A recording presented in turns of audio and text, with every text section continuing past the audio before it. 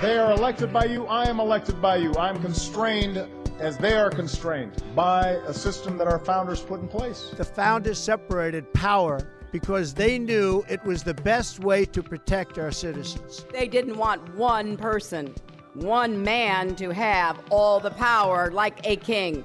We show by our work that free people can govern themselves. You can't pay lip service to the Constitution without obeying it. Keep your eye on the ball. Structure is destiny. This is Necessary and Proper, the podcast of the Federalist Society's Article 1 initiative. All views expressed on this podcast do not necessarily reflect those of the Federalist Society.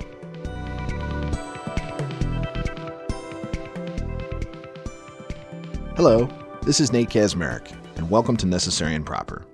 For this episode, we have part 2 of our 3-part series featuring some of the best Article 1 live panel discussions from 2017.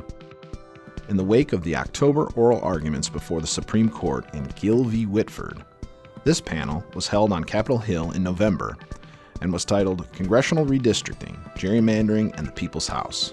The discussion tackled the issues presented by modern gerrymandering and once again paired the real-world perspective of a former Congressman, Christopher Shays, with the historical analysis of a writer and elections expert, Jay Cost, from the Weekly Standard. We hope you enjoy this look back and welcome your input on this episode and all of our Article 1 programming via email at articlei@fedsoc.org.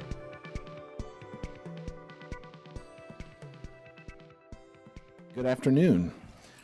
I'm Nate Kazmarek with the Federalist Society's Article 1 initiative. I hope you all had a great Thanksgiving. I personally have sworn off eating anything for the foreseeable future, but we're glad that you could all join us for this luncheon. Before we get started today, I just want to have a repeat plug for our writing contest. We are looking for younger writers under the age of 40 to submit a maximum of 30 pages to us by January 5th of next year. The subject is Restoring a Constitutional Congress.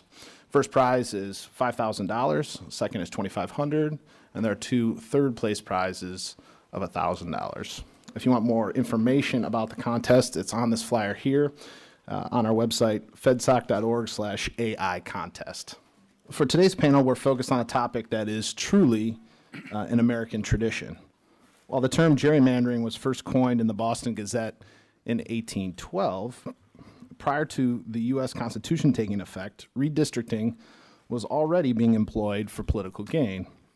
In 1788, just after Virginia voted to ratify the Constitution and join the Union, it's alleged that former Governor Patrick Henry persuaded the state legislature to remake the 5th Congressional District, forcing James Madison to run against the formidable James Monroe. The ploy failed, and Madison won. But the point is that partisan gerrymandering has been with us from our country's first days.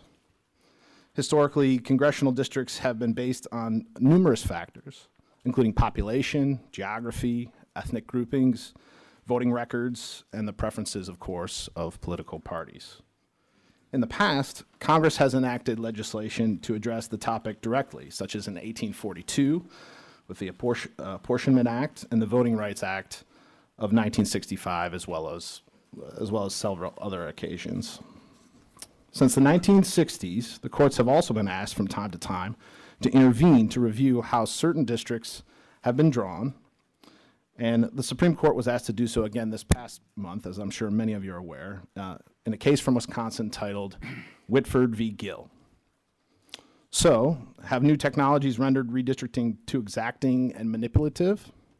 Has modern gerrymandering increased congressional polarization? If so, how big a role does it play in congressional dysfunction compared to other issues? Is partisan control of district maps no longer desirable? Are there alternative systems for drawing maps that would be superior to our current system? How should Congress, the courts, or state legislatures address these issues, if at all? To help us with these and other important questions, we are fortunate to have with us 2 very knowledgeable experts. And their abbreviated bios are as follows. We have with us, at my far right, former Congressman Christopher Shays, who was first elected to the House of Representatives in the Connecticut General Assembly, where he served from 1975 to 1987. He next served as a member of the United States House of Representatives and represented the 4th District of Connecticut from 1987 to 2009. During his 21 years in Congress, Congressman Shays served on the Government Reform Committee, Financial Services Committee, Budget Committee, and the Homeland Security Committee. He earned his MBA and MPA from New York University and his undergraduate degree from Principia College. We also have with us Jay Cost, who is an elections analyst, political historian, and a contributing editor at the Weekly Standard. His most recent book is A Republic No More, Big Government and the Rise of American Political Corruption. He received a BA with high distinction in government and history from the University of Virginia and an MA in political science from the University of Chicago. Gentlemen, thank you both for joining us. Before I turn it over to Congressman Shays, please note that following the panelists' remarks, we will have question and answer from the audience, so please think about the questions that you would like to ask our experts. With that, Chris, the floor is yours. Thank you. So, I am back in a place that I loved being at. I loved being an elected official, and I loved serving in the State House. I loved serving in Congress. It was my dream to be in government when I was young, and by the time I was in college, I thought I might run for public office. So I'm someone who got to spend 34 years doing something I love. I think it's probably true for most members who serve, and I can tell you this, every one of them wants to make a difference. They want to leave their country better than they found it. They want to leave their state better than they found it. They want to leave their local community better than they found it. And that's just a given that you need to understand. Collectively, though, sometimes you say, good grief, you could fool me, just based on, the failure to accomplish certain things. When I think about gerrymandering, I'm going to think about it from the standpoint of the partisan advantage and also the ethnic racial desire to create Latino districts, to create maybe an Asian district, to create African American districts, and the consequence that comes from that. But first I want to say something about representation. So I have a community meeting, and it's about this size. Everybody's talking with each other. It was before they had your cell phones, so you were actually talking with each other. And a woman comes up to me as I'm just getting ready for the meeting, and she says, "Congressman Shays, you come between me and my husband." And everybody got very quiet. I didn't get nervous because I knew I didn't get between her and her husband in the way that some might have thought, but I didn't know what she'd say. And then she said the following. She said, "You sent me a questionnaire and I filled it out, and it took me 15 to 20 minutes to fill it out. When my husband came home, I told him he needed to do it. He didn't want to do it, but he did it." And she said he was complaining left and right. And then she said he came back into the room where I was. He shook the questionnaire and questioned me on every one of my selections because he didn't agree with any of them. Now, I thought that's a man who probably never asked his wife what she thought about things. But I ask you this question. Who do I represent in that family? Now, sometimes, if they have the courage, some smart-ass woman will say the woman, of course. But the fact is I represent them both. And then the question, how do you represent two people with just totally different viewpoints? And this gets into the basic concern I have about gerrymandering. The way you do it, well, let me ask you this. What do you think out there, what do you think is the most important skill or quality that you need to be a representative? And they'll give you $5,000 if you get it right. We haven't talked about it, but no, seriously, give me some guesses. Let's hear some words. What? Judgment be one, okay? Keep going. It's not the one I'm looking at. I mean, that's important. Listening, that gets closer. Likable, you know, it's easier to convince people if they like you. It's also easier to get elected. What? Compromise, yeah, I mean, that's all of these are great words. Compassion is getting really close to the word I'm thinking of. Empathy. Who said empathy? I You did, and I heard it is empathy. It is empathy. It is empathy. I don't know what it's like to have red hair. I don't know what it's like to be a woman. I used to not know what it was like to be bald. I don't know what it's like to be a great athlete. I'm a good athlete, but I don't know what it's like to be black. I don't know what it's like to be Hispanic. I don't know what it's like to be poor. I don't know what it's like to be wealthy. All those things I don't know what it's like, but I better try to understand what it's like. I better try to understand why people think the way they do. My staff had me meet with a prostitute who was getting AIDS so she didn't spread AIDS. And I thought, this is interesting, it's a government program, and yet it's an illegal activity, it's a government program, but we had a reason to do it, didn't we? We didn't want her to spread AIDS. When I met with this woman, she wasn't very attractive. I wondered how she could have a business like she did. But she made me laugh. She made me get weepy, I mean teary-eyed. I thought, there by the grace goes me, or any one of us. And my point was, I was trying to understand what was her life like.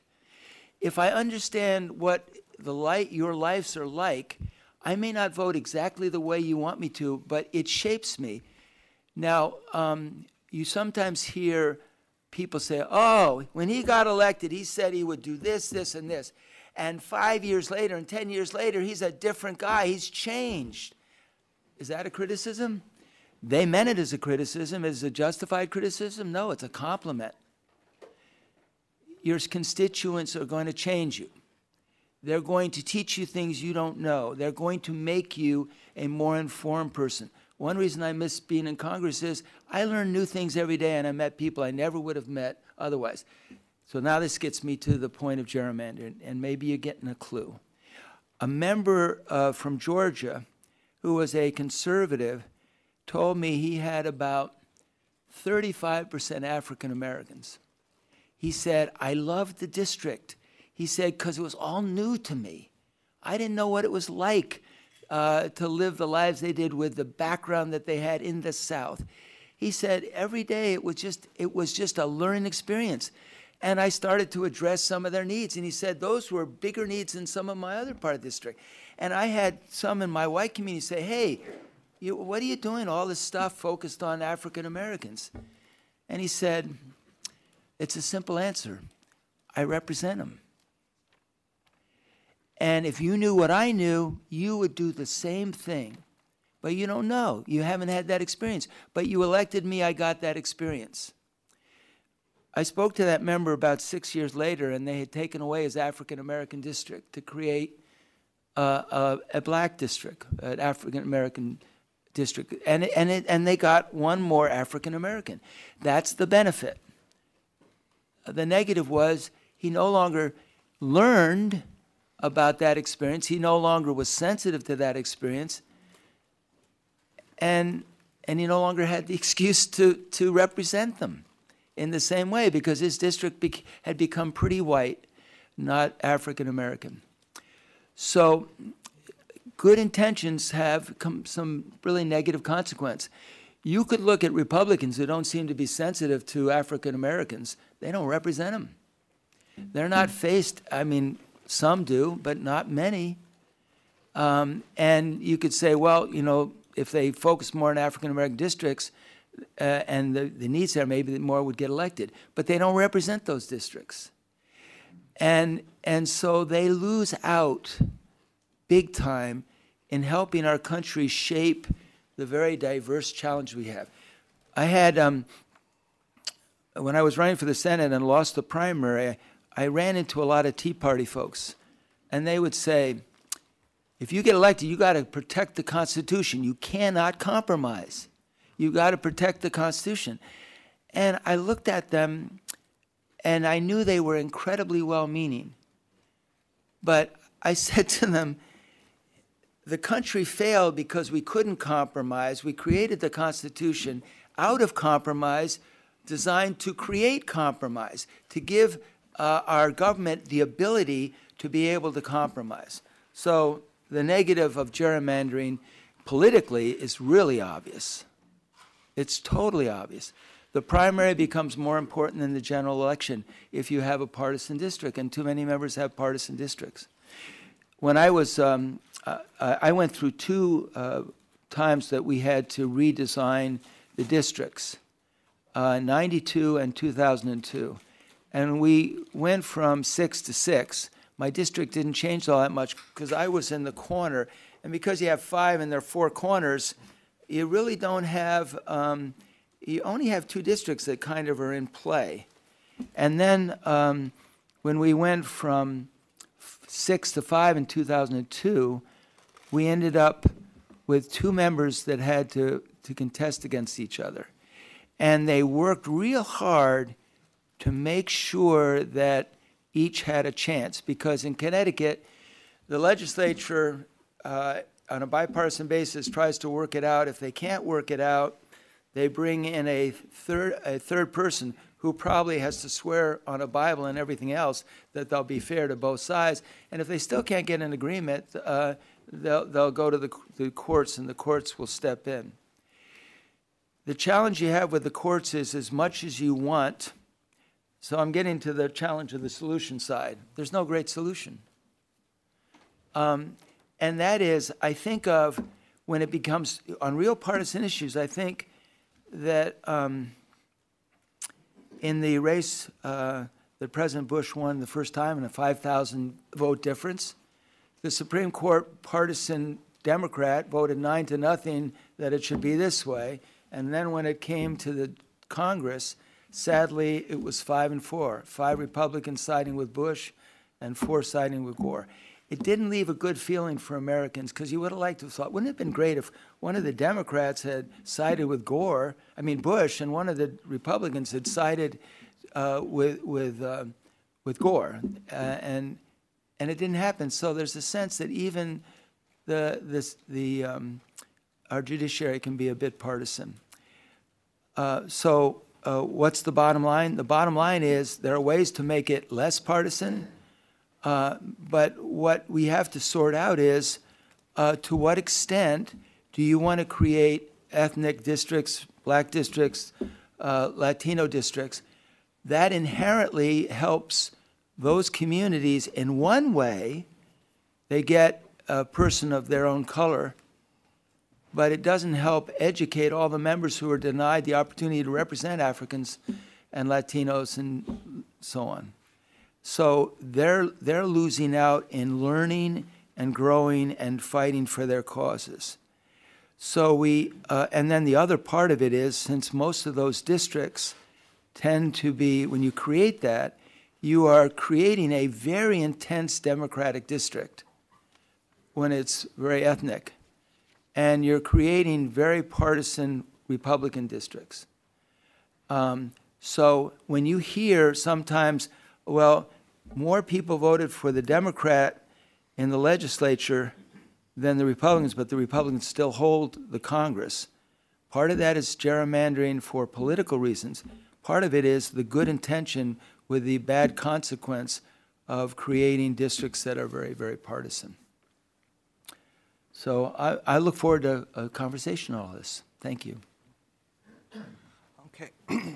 Well, thanks for coming, everybody. Can everybody hear me okay?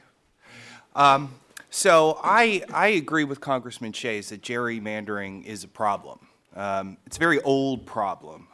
Nate had mentioned Patrick Henry trying to gerrymander James Madison out of a district, and one of my favorite lines from writings of Thomas Jefferson was a note that he wrote to Henry in the 1780s that we need to pray fervently for Henry's death. They were not fans of each other. But it's an old problem. And it's an old problem that is part of a broader issue that really is as old as government itself. It has to do with the allocation of political power. And the allocation of political power is a very tricky thing to manage, because power is not like wealth. Wealth grows over time, but power is constant. So power balances are inherently zero-sum. That makes the allocation of power very, very nasty, potentially. Another example I like to refer to, and just to sort of give you a sense of how, gerrymandering is just one species of the problem of allocating political power. Another very old example would be the election of 1800 was really one of the most important presidential elections in the country's history. It was not, by and large, done via ballots for presidents. People didn't go to the ballot box and cast their ballot for Thomas Jefferson or John Adams. This was back when the Electoral College was actually still a thing. What do you mean by that? When when actually the electors made their own choices about what to do, as opposed to just reflect their constituents. And so in 1800, the Republicans, the Jeffersonians, had a huge victory in Pennsylvania, which was a state that had gone for Jefferson 4 years earlier. They won 10 of 13 congressional seats, 55 of 78 state assembly seats, and 10 of 13 congressional districts. They won 6 of 7 state senate contests, but they didn't take control of the state senate. Because the state senate wasn't really up for election that year. The state senate was mostly elected in 1798, which was a good year for the Federalists. And the Federalists in the state senate said, okay, we're going to split the vote in half, the electoral vote. We're going to split it in half, or we just won't submit any ballots to the Electoral College whatsoever. So that was their bargaining position, and they held fast to that the entire time through. Now, that wasn't a fair representation of the popular sentiment in Pennsylvania, because the state had just swung pretty momentously for the Jeffersonians. But the Federalists had that sort of little pocket of power, and they used it for every inch that they could. And that really is just sort of the problem with political power, is that nobody wants to give it up. Everybody wants to get as much political power for themselves as they can, and because power is not like wealth, that means what I get, you must lose. Gerrymandering is a species of that general issue. And I don't think it's debatable that gerrymandering has gotten worse over the last 30 years. I mean, if you go through and look at old maps of congressional districts from, say, the 1880s, the maps are, they're sort of, they zig and zag, the districts zig and zag, but but they don't, not with the level of precision that they do now. Can I just inject why? Because back then, nobody wanted to admit it. Now they're proud to admit it, as if they are serving their party well, so it's like they should be doing it. Yeah, and computers have been a major factor as well, because they can get right down to sort of the precinct level. And so I appreciate, as I think anybody would, right, anybody who is in favor of good government, government that honestly reflects the interests of the people at large.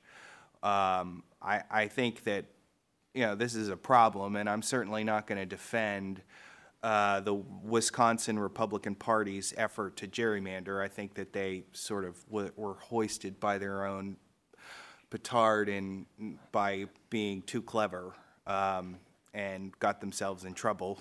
But I have qualms with solutions. And for me, the qualms right now outweigh, the qualms about what to do about it outweigh the problem itself. So there's a couple issues that I have that I just sort of want to run through. The first is that it's really hard to define in a precise way what is and what isn't a gerrymander, right? And this is sort of at the heart of the case of Gill versus Whitford that's been brought to the court, is that they have proposed, the Wisconsin Democrats have proposed a standard called the efficiency gap. And the efficiency gap basically says that, however many votes one party gets in a state has to correspond in some respect to the percentage of seats that they get. So if a party gets 60% of the votes and only 30% of the seats, then that's an efficiency gap that's too low.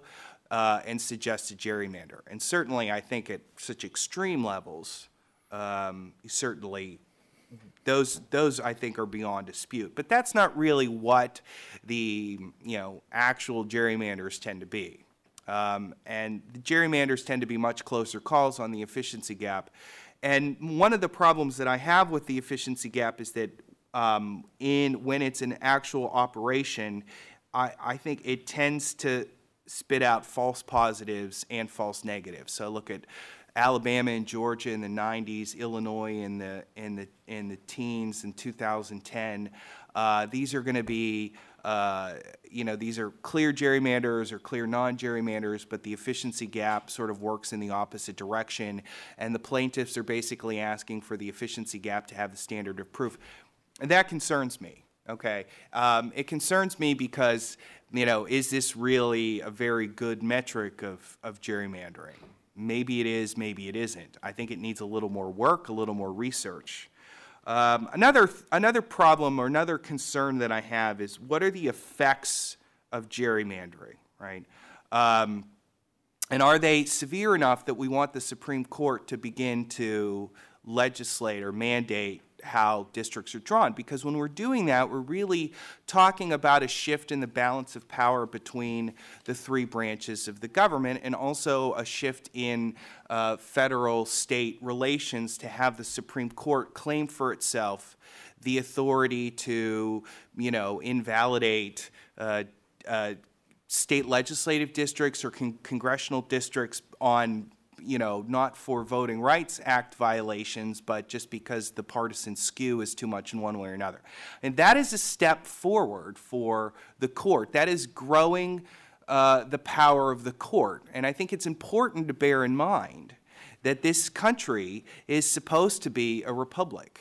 And in a republic, the people are supposed to ultimately rule. And, by that, the Founding Fathers did not usually intend for, 5 unelected jurists on the Supreme Court to rule in place of the people at large. Now, I'm not saying that that means the Supreme Court should do nothing. All I'm saying is that, we should factor that in as a cost, right? Again, it gets to this sort of issue of political power. As the court's power to intervene in political disputes grows, the power of elected representatives has to necessarily shrink. So I think it's prudent to think through the actual negative consequences of gerrymandering. And much like defining a gerrymander itself, I think it gets really difficult to drill down what the actual practical consequences are beyond these sort of ungainly maps that violate our general sense of fairness. For instance, I've seen people suggest that gerrymandering lends itself to partisan polarization.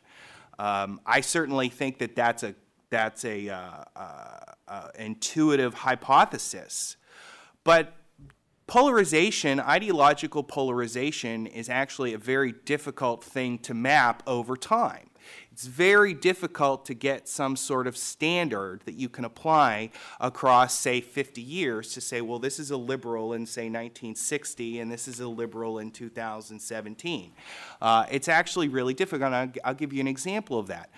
By the typical sort of metric of polarization that's used these days is a metric called DW nominate, which is a good metric, but it has weaknesses like all these metrics do. And a lot of times when these metrics are used, their weaknesses are not fully considered. And that's not a criticism of the people who designed DW nominate. I have enormous respect for them.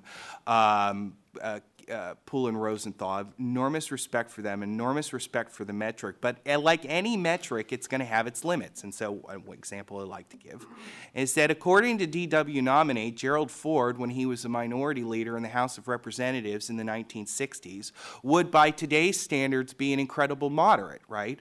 But Ford in 1965 voted to recommit the Social Security amendments of 1965. In other words, he voted against Medicare, right? Meanwhile, congressional Republicans, who today are seen to be substantially to the right of where Ford was, have, promulgated the Ryan Plan, which endeavors to save Medicare, transforming it, yes, but to save it. So, I mean, in a certain sense, I certainly think that Ford was more moderate than congressional Republicans are today.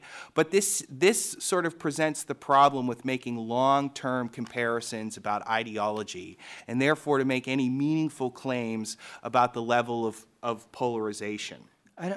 Can I jump in? Sure, of course.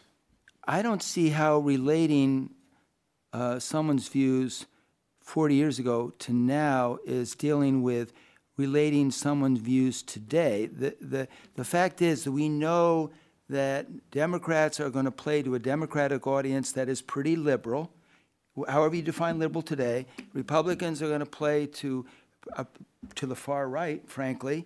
And I don't care how you describe them compared to the past.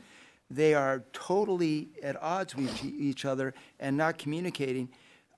So just to make another point, the American people, I think, if you did a bell curve, liberal, conservative, they're kind of somewhere in the middle, maybe leaning slightly to the right. If you did one in Congress, it would be an inverted bell curve. It would be like this, with a whole group in Congress this way, Democrats, and a whole group Republicans thinking this way. That's, I think, isn't that the more relevant comparison? Well, I certainly think so, but, you know, I'm sort of responding to arguments that say gerrymandering has sort of created more conservative congressmen and more liberal congressmen over time. And I'm sympathetic to that. I think it's an intuitive argument. My point is that it's just really difficult to track ideology over time. That part I agree with. Okay. So another issue that I'd point out in terms of the effect of gerrymandering is the skew in votes to seats, right? Because the idea being that a really solid gerrymander is going to enable a party to get way fewer, get more seats, even if they don't get as many votes as the opposition. And that is a relatively rare phenomenon in American elections, at least on a federal level, which is where my primary sort of knowledge basis is, right? That in 2012, Republicans were able to retain a majority despite the fact that Democrats won more votes. But that is really sort of an exception to the rule and might have something to do with the unique coalition that Barack Obama was able to bring out, particularly in otherwise uncontested districts in the rural South. Now, again, all of this is just to sort of push back on this sort of idea of like it's really hard. The point that I'm trying to make here is that it is really hard to quantify the problems of gerrymandering, and I would say also as relates to these issues of, sort of like, even if we can identify actual changes in time, it's really difficult not only to identify, well, what is, how do we actually measure gerrymandering? There's no good consensus on that. But also there's sort of federally mandated gerrymandering in the form of the 82 amendments to the Voting Rights Act. So it gets difficult to sort of say, well, this thing that we don't like is due to partisan gerrymandering as opposed to, maybe measurement error, maybe, Congressman, as you were suggesting, nomination battles for Congress itself tend to be dominated by the ideological poles. So what is gerrymandering actually causing, right? The more that I've studied this issue over the years, the more I've struggled to actually come up with an answer. And then the final thing that I would suggest— An answer to the solution or an answer to whether it exists? Not to whether it exists, but an answer to exactly how it exists, okay. The details of it, right? Because, of course, what the court is being asked to do in Gill versus Whitford is apply a particular standard to solve one particular definition of gerrymandering to remedy a particular problem. And that's where I get tripped up, is sort of on these particulars. And I would just sort of make a concluding observation that relates especially to the Supreme Court, right?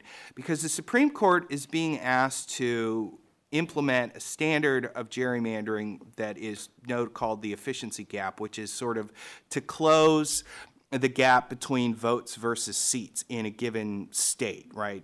At this point, for now, it's for state legislative races, but I'm sure that eventually it will migrate. If the court opens the door to this, they'll walk through it eventually and it'll apply it to Congress as well, right? Sort of votes versus seats.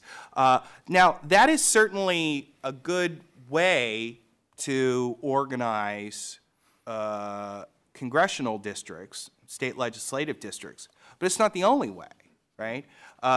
You know, we could organize, draw district lines. Perhaps the ideal would be to create communities of interest, perhaps to create geographical compactness, perhaps to encourage competitive races.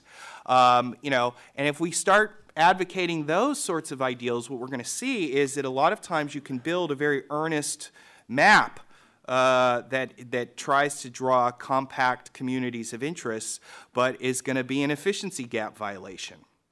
And the efficiency gap is actually a backdoor to proportional representation, like what the European parliaments typically have, right?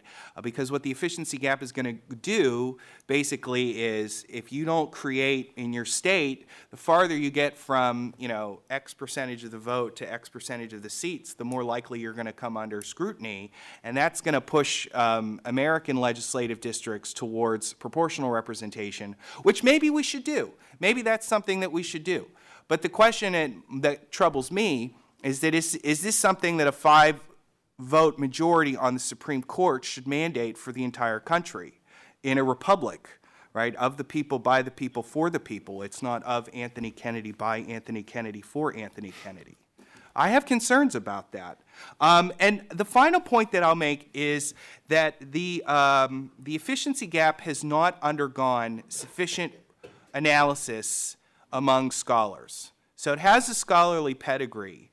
But at this point, as far as I can tell, it's only been subject to 2 peer-reviewed articles, and there's been scholarly pushback to it. So other scholars have suggested that no, this actually creates problems. You know, one essay I was just reading a couple days ago by Olivia Guest and Brad Love, and Love is from the University College Park in London, uses computational modeling to decrease the space between constituents. And they create all sorts of really, you know, interesting defensible maps that this is a completely different standard than the efficiency gap and would create, you know, efficiency gap problems. So I have a lot of concern with the Supreme Court sort of upending this and endorsing the efficiency gap, because I don't think it's ready yet. I have enormous respect for the people who've put the efficiency gap together and its advocates and sort of the expert witnesses before the Supreme Court who have been advocating for the efficiency gap. I have enormous respect for them, but, you know, science and social science should work on the basis of consensus, at least before it acquires the force of law. And I don't think that the efficiency gap is ready to acquire the force of law. So thank you very much for your attention. Thank you. Congressman Shays, would you like to offer some additional remarks? You know, we're running out of time, so I'd like to throw it open to the floor. Okay, very good. Questions from the audience? Please. Questions or comments, right? Yes. Yeah. Absolutely. I have a question for Jay on the efficiency gap. Yeah. How would that work with third parties? So, for example, you have Green Party or Libertarian Party getting 5% in the state legislature. If it's a 100-member state legislature, that technically should be 5 seats. But there's no one district that would have that concentration. Yeah, there's workarounds to that. That actually speaks to one of the sort of problems that I have. I mean, this sort of digs us really deep into the woods. Right, but there are different ways to compute the efficiency gap. Even if we accept the efficiency gap as the standard, there's different ways to compute it. One of the differences being along those lines, and that can spit out different results. So yeah, I mean, it's sort of an in-the-weeds computational matter. They have they've come up with answers to that. But yeah, that's a good question. Congressman Shays, one of the questions I was curious about was, you know, you were in Congress for a good while. You observed changes. Where do you rank gerrymandering in the list of things that are driving the polarization, which I think this is the most serious problem without an ideal solution. You know, it would be nice if there was a cost for bad behavior, but there doesn't appear to be anymore, and that rests with the general public. Tom DeLay, I made the point earlier, at one time you never wanted to admit you were gerrymandering because most people thought, well, that ain't fair, and that ain't right. And so I don't like this person who's suggesting we do it. Now it's gotten to the point like, you gotta protect us, we're a tribe, and you gotta do it. And so Tom DeLay goes to Texas in the middle of the 10-year span, and now that the Republicans control the legislature, and they redistrict, and when I say he, it was the legislature there, but he was kind of leading the charge. And there are many nice things about Tom, but he thought this was a good thing to do. And it wasn't. It was totally gerrymandering within the 10 years. So he made it, you know, he cut it down even. It was just an obvious attempt to distort the political process. That's what gerrymandering is. It distorts the political process. And we have enough problems. I mean, think of this. How would you feel if you really, I've met some California folk, and they said they're from California. Well, that's great. You're from California. You have 2 senators. I'm next door to Delaware, and they have 2 senators. They have 1 congressman. I think you have 55 congressmen. So when we talk about democracy, we can't, you know, ignore the fact that we have a unique kind of democracy. Let's not make it worse by accepting gerrymandering and rewarding politicians who advocate it. Well, some might argue that there really isn't any way to take the subjectivity out of the process, no matter what format you select, right? Well, you know, sometimes just a good, honest discussion among us is a helpful thing. Understanding that when you're creating an African-American district, it has consequence. So in that sense, you're going to have to accept it. So don't blame someone for the fact that now you've got a bit of a Republican and a Democratic kind of gerrymandered district. So I mean, we don't even have discussion anymore. It's the Articles of Confederation failed, so we had the Constitution. I have fear that people will begin to say this government is failing, and I don't know what we're going to end up with. Because right now, it's not a criticism, you know, it's a criticism with a recognition that I understand why it's happening. But there's nothing much happened in the last 20 years. Now, I was there part of those 20 years, so I'm saying it to myself as well. Think of the problems that are not being addressed and will not be addressed, which is another thing. Why do you need 60 votes in the Senate? When they say Republicans control everything, they don't control everything. They need 60 votes to get something done for almost everything in the Senate. And then if you have a party, Republicans didn't want to help Democrats, Democrats don't want to help Republicans. These are the kinds of discussions we should be having. We're not. And with all due respect for the members love, members love to jump onto something they can speak to. So right now we're speaking about sexual harassment, or we'll speak about abortion, or we'll, you know, but we're not solving really serious national problems that affect the future of mankind. And I understand I'm being sensitive, I'm being unsensitive, I guess, by talking about sexual harassment, but now the only people you see on TV and the only discussion is that. Good grief. Well, thank goodness for the Article 1 initiative to host these discussions. Exactly. And good that you're here. Yes. We do have a lot of staffers here in the office who'd like to ask questions, so please go ahead. Oh, sure. So a team from Brown University recently published a paper, a team of computer scientists from Brown University published a paper in which they redrew the electoral districts in the United States to account for perfectly equal representative districts. So you would have districts with perfectly equal population in them, down to maybe like a margin of error of 5 people. Well, that has to happen now. Right. Yeah. So is that the solution? Just sort of take it out of the political process and just give it to a machine, and so the machine spits out the perfect districts with the perfect boundaries, and everything's sort of very pretty and sort of organized, or do we need to have a more involved process with sort of people who know about this sort of getting into this and political input as well? Yeah, that's a good question. Well, I'm going to put my philosophical priors on the table here, just so everybody's sort of knows where I'm coming from, because I come from when you ask that question, it resonates with me in a very specific way. I consider myself to be a civic Republican in the mold of, Madison, right? And, Republican government was Lincoln, I think, put it best when he said it was of the people, by the people, for the people, right? So I get very nervous when we start talking about the Supreme Court taking control of things. And look, I think that one of the issues. How about machines?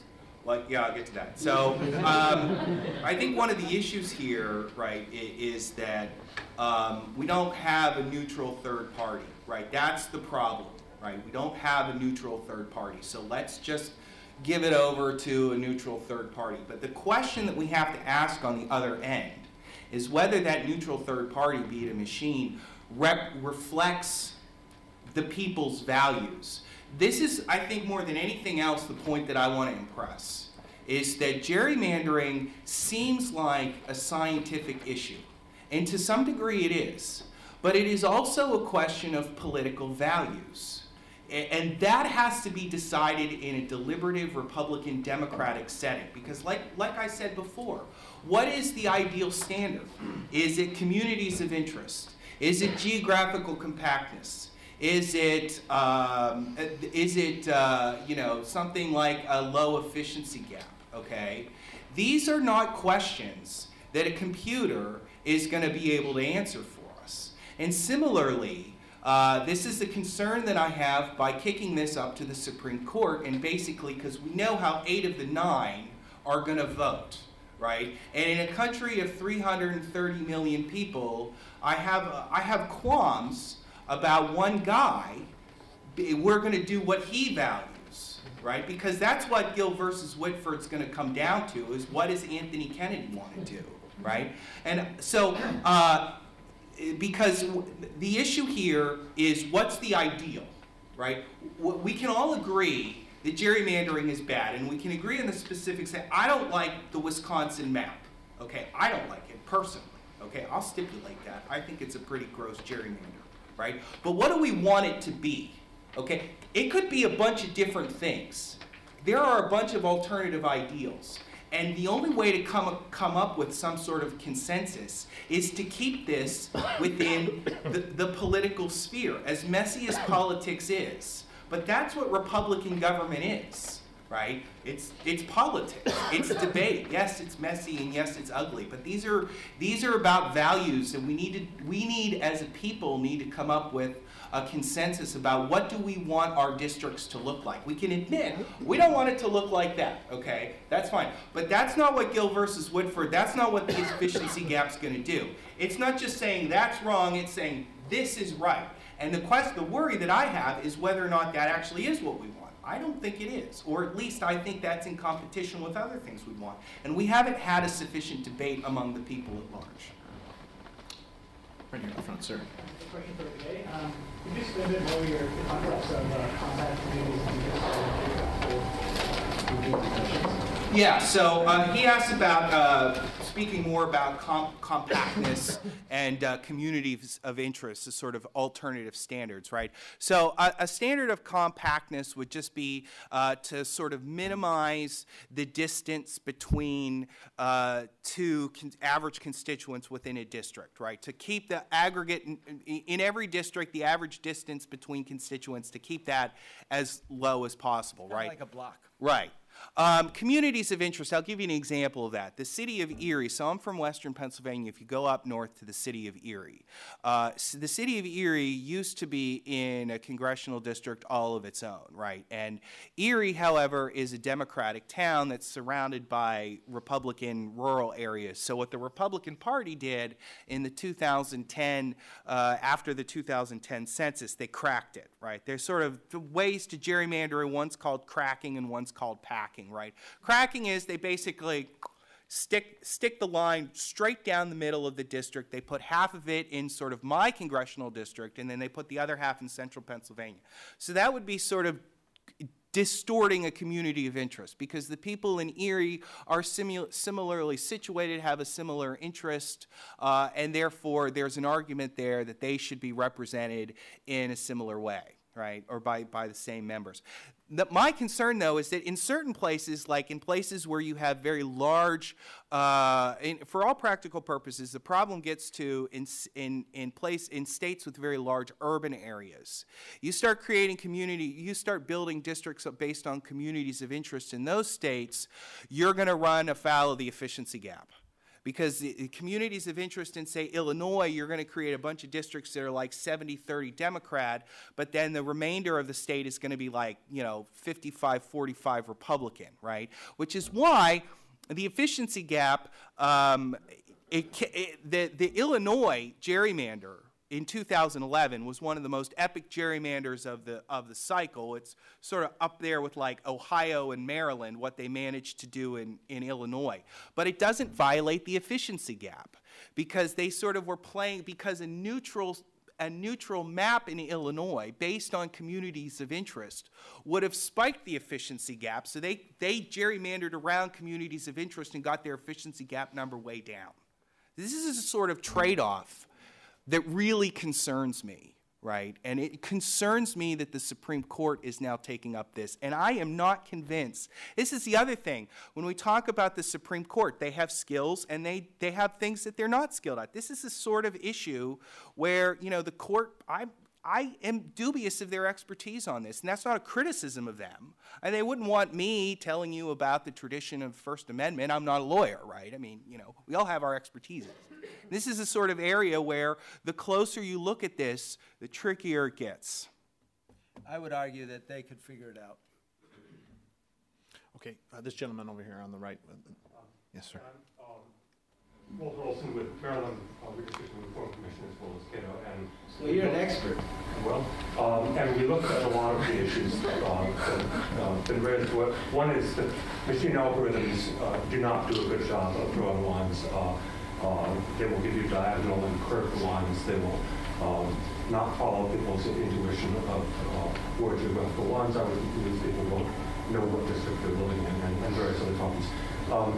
I'd like to push back a little bit on the nihilist view that there are no objective standards for urban gerrymandering, and there are no judicial enforceable standards, because if you look around the 50 states... A little louder, just so... Okay, yeah, if you look around the 50 states, there are a lot of things already in place in state law. There are compactness rules, which are enforced by the judiciary in many, many states. There are rules against splitting counties, or saying that large counties have to be split before small ones. Again, on the books for many, many years and judicially enforced to strike down gerrymandering. So we know that some of these things do work. I would say that community of interest is not one of those things, because judges have not been at all effective at objectively figuring out what is a community of interest. It is totally subjective. On that one, you're right. But my question, when you get to the Supreme Court and constitutionalizing the question, is why are they trying to constitutionalize a standard that no state has ever used, so far as I can tell? Why don't we let it percolate and let 10 states adopt the efficiency gap and see how it does before trying to constitutionalize it, even on the plaintiff's own terms? Is it possible the court may come to that conclusion?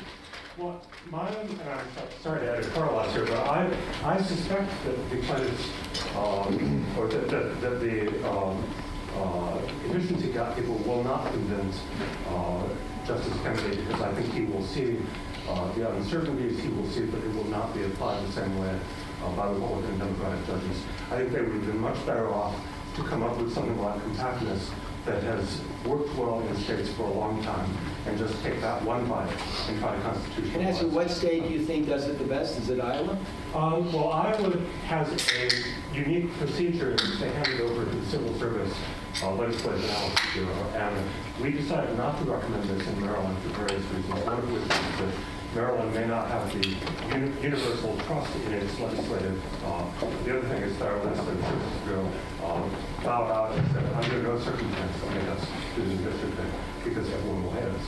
But Iowa has some good rules. Colorado puts a compactness test total perimeter into its state constitution. A number of states use another mathematical formula, which again, it's very objective.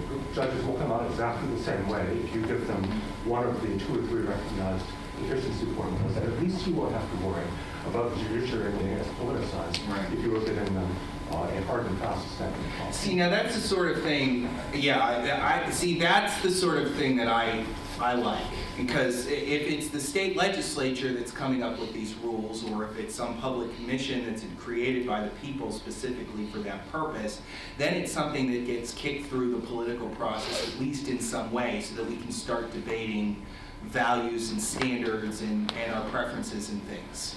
And in fact, if I'm reading the Constitution correctly, the U.S. Congress institutionally has quite a bit of latitude to step into this area without making it a Supreme Court constitutional question, and begin directing the states to follow certain good practices. And I wouldn't say, I wouldn't say maybe I was overspoke a little bit. I wouldn't, because I wouldn't characterize myself having a nihilistic viewpoint on this. I think that there is traction to be gained with in dealing with mitigating the effects of gerrymandering. My point was really just that it's a sticky problem and that it has to be dealt with. I mean, and I would sort of contrast, right, the sort of process that you're describing, which is, you know, on the ground in states, written into the law itself. It goes through vetting, and it's sort of deliberated. Whereas what the court is being asked to do is sort of apply this standard, like you said, has never been applied before. It's just invented it was just invented in 2014. Was the first time that this paper was published in Legislative Studies Quarterly. And I think ultimately, you know, I think your comments speak to sort of the point that I was endeavoring to make, which is that there's a lot of value, there are values at stake, and so for this to go through the political process as you described it, I think the more that we can do that, the better it'll be. Some might argue that there's a timing issue, right? That they're pushing the efficiency gap through in anticipation of the next census. And maps being drawn again. Or in anticipation of Justice Kennedy's return. Yeah. Lots of speculation. You all hear that? Make the point. Or in anticipation of Justice Kennedy's retirement after another term or two. Right, and I mean, I don't want to be. I'm not casting aspersions here, but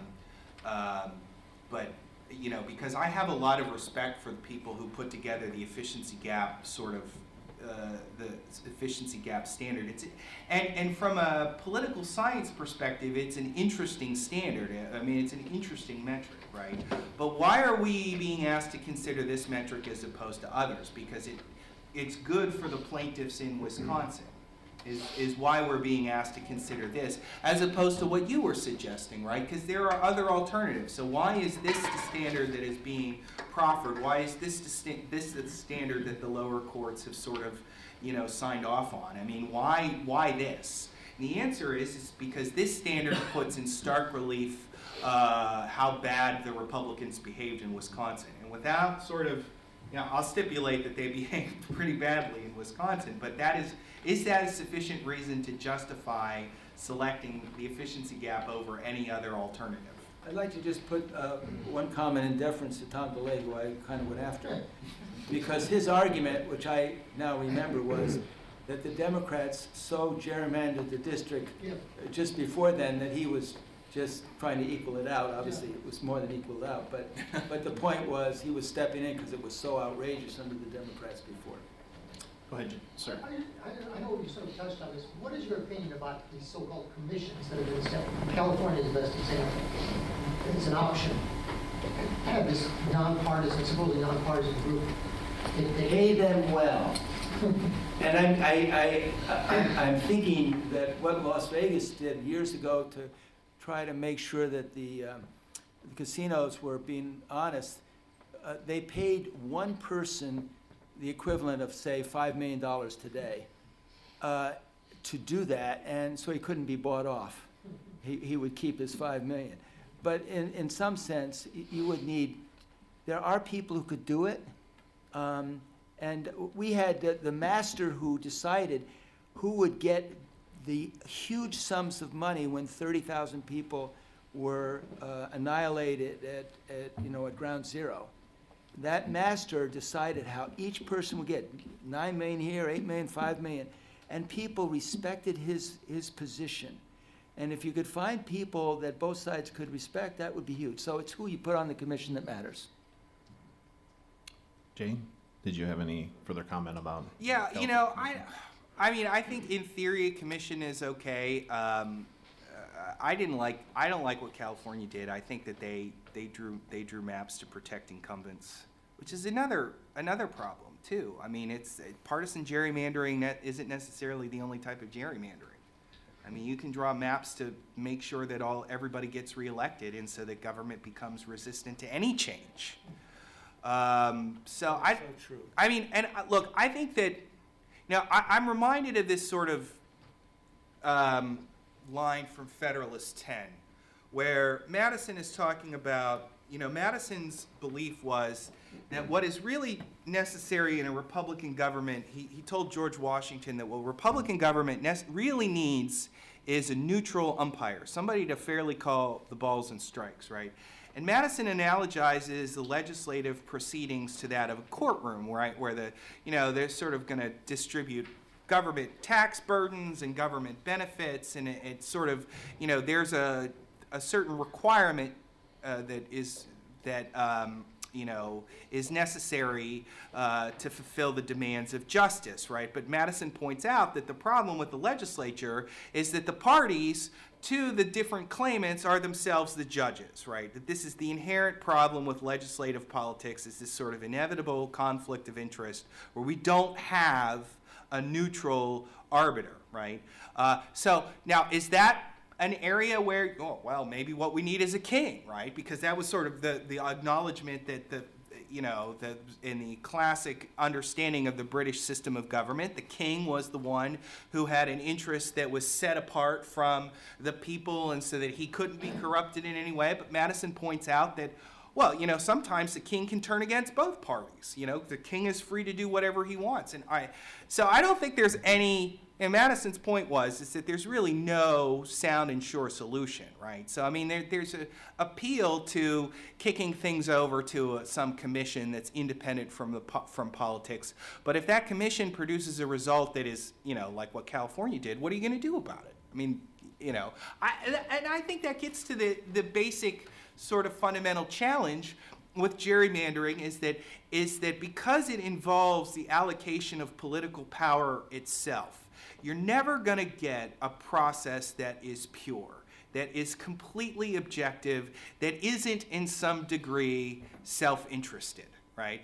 And that's sort of why, when Walter Olson was saying just now, let's kick it down to the states for a decade and see what they come up with, and maybe we can get a sense of what best practices are we can compare and contrast, because there's going to be, some strategies are going to be better than others. I mean, commissions have their merits, but they also have their limits. I remember in 1992, the basic determination was that none of us would be hurt.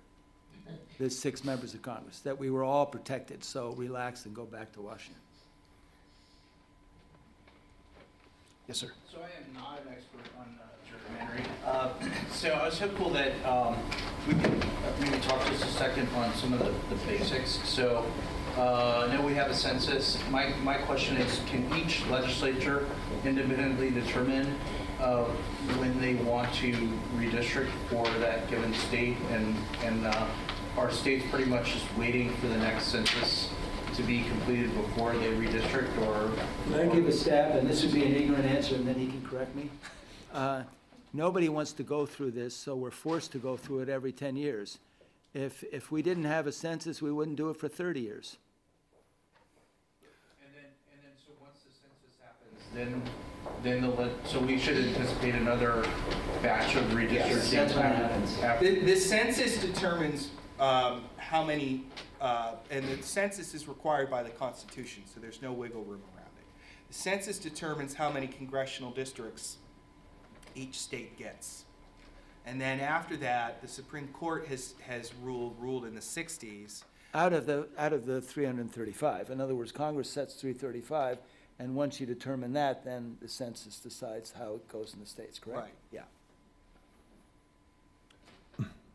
Or 435. I did. 430. Yeah. Yeah. Yep. Yeah. So what happens is You didn't that correct me. the census will, the census will decide, well, Pennsylvania's going to lose 2 seats. Texas is going to pick up 2. So Pennsylvania then has to redistrict. Texas then has to redistrict because they got to redraw the maps, but then on top of that, there's the additional burden that in the '60s the Supreme Court mandated 1 man, 1 vote, so every district has to be roughly equal in population. So if there's been migrations within states as well, that you might have to start redrawing lines. Like, that's going to be a problem in Pennsylvania. I mean, that's been consistently what's happened, is that the center and western portion of the states has been losing population relative to the east. So they got to redraw the lines every year, and then on top of, or every decade, and then on top of that, they're losing seats overall, so everything has to be redone. The Northeast loses a lot. Yeah. Historically. Yes, next question. Just a comment and then a question. Louder? Just a comment and then a question. That Supreme Court case that established the 1 person, 1 vote was Reynolds v. Sims. And before that, there were states that hadn't redistricted since 1901, I think was the most egregious. I think it's Tennessee. Was the one that had redistricted the most in the past. If that wasn't very good grammar, but was the one that had not redistricted in the longest period of time. Yeah, there were all sorts of games that they could play. New York was infamous for the games that it played because they didn't have to apportion, the seats didn't have to be equal in population. So what the New York Republican machine did, because this was back in the 19th century, New York actually had a Republican machine. They would take the Irish and Italian and Polish immigrants in New York, and that would boot. But at one point, New York had something like 45 electoral votes, but that they would draw the map so that all the seats were all upstate, which is where all the Republican Yankees were. So you can't play games like that anymore. There used to be, before 1 man, 1 vote, you could do a lot. You could do a lot more now. I mean, the gamesmanship now is one thing, but back then you could do more. And ultimately, what that tended to do was bias the Congress toward rural interests over urban interests, and toward sort of old stock Yankee. That was German. the Warren Court? That was the Warren Court. Warren Court did so many really controversial things that were, I mean, Miranda rights and reading rights and so on. It was fascinating, but in Connecticut, I think this court case decided, Connecticut, in the state legislature, Darien, that had 15,000 population, had 2 members in the General Assembly, and New Haven had 2. So, I mean, it was just, a big urban area still had the same number as a smaller. Yeah, Rhode Island did stuff like that too, and it was a way for political machines to buy up. You could basically pay voters, like literally give them money. There's still signs in the South, I'm told, that say impeach Earl Warren. He died a long time ago. But my question is for Congressman Shays. How much do you think gerrymandering influenced and impacted you as a congressman? And also, I won't put you on the spot to call out Connecticut as a gerrymandered state or not, but... Well, it was a difficult state to gerrymander because we have 4 corners. We only have 5. We have 5 members, and so there's just... So it wasn't an easy one, and so really what happened there was, in order to keep the congressman happy, they just made sure that all the congressmen had pretty much the same kind of votes that they had before. And candidly, I didn't complain with that. And do you think that if Republicans would win your former district today? I think they could. It's a district that's still somewhat of a swing district. But the beauty of my having that district for me personally was that I got the views of, by having a so-called swing district, you get the views of so many people. And so you have a much broader range. And I would argue that the people that made government work were those in swing districts, because we were the ones who, I mean, I supported the crime bill under President Clinton. I supported gun control. In fact, I was the lead person on that. In my district, even though I had very partisan Republicans, very partisan Democrats, I had a lot of people in the middle. There's this wonderful statistic when Bush won his first or second race, I'm forgetting, But they determined 29% were red, 29% were blue, and 42% were purple that had no representation. And that's kind of what I feel we're ending up with. The vast majority of people know, and by the way, we haven't talked about this, a little different, but the other way the votes are distorted is Republicans and Democrats are the only ones who ultimately get to decide who participates in the debates in the end in September. And if you're not part of the presidential debates, you aren't a player. And so there were some very influential people who would have run had they felt certain that they could qualify. But the Presidential Commission is comprised of these Republicans and Democrats. That's why when other countries look at us, like, we criticize the Ayatollah for saying 8 people can run for president. He says, well, that's great, only 2 can run in your country. Other questions? Well, one question I wanted to ask about was the... Are we all okay on time? I just want to make sure. Yes, we... Any of you are free to leave at will. And thank you. Thank you for coming. Yes. God bless you. Take care. Just one quick question about self-sorting. I don't know if we've talked much about that. Is that more of a modern trend? The people have greater mobility. They can move to cities or move out of cities based on political viewpoints.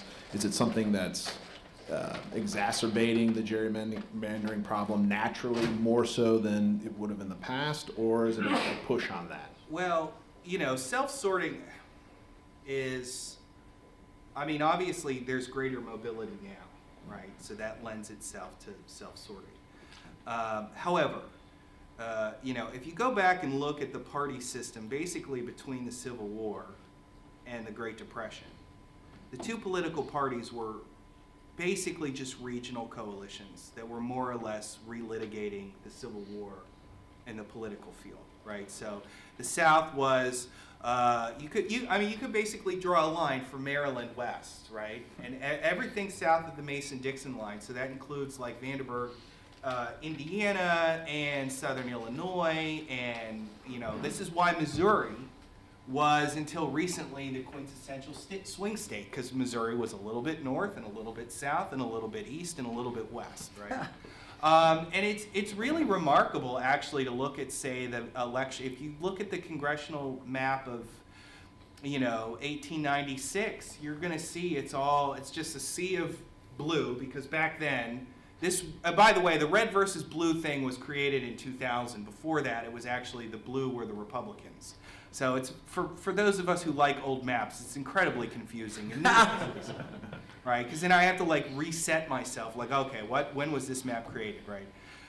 So I'm going to impose my confusion on all of you now. So if you look at a map of the 1896 congressional district election, it's going to be a whole sea of blue in the north, blue Republican, and then a sea of red Democrats in the south, because the Democrats at that point, basically between the Civil War, the Democrats were more or less Southerners, and then the Irish, and then later on the Italians and the Poles.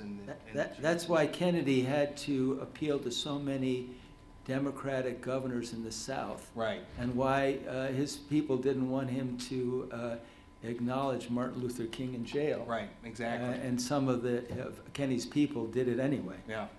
So go. I'm sorry, go on. Oh, so we have something now that is sort of like self-sorting, but I actually don't think that that's fair to say what it is.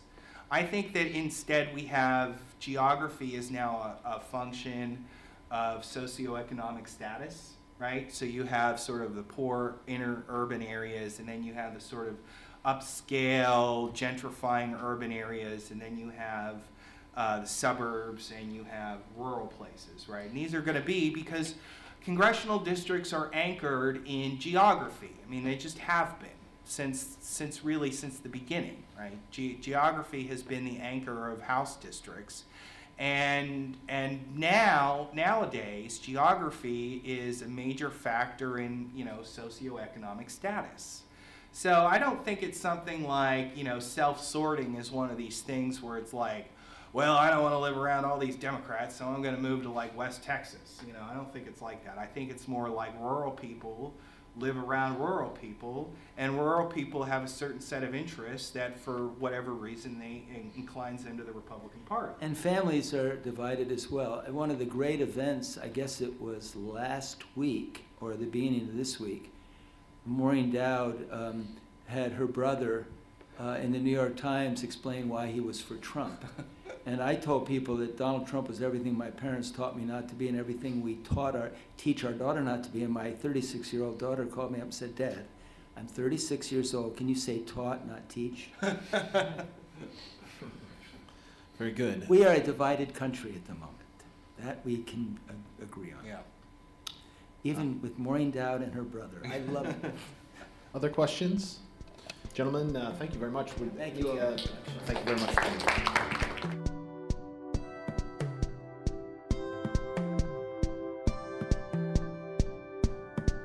Thank you for listening to Necessary and Proper.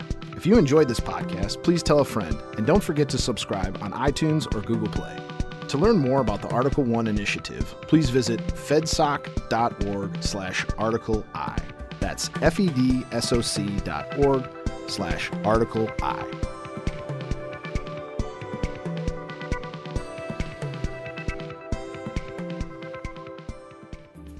This has been a FedSoc audio production.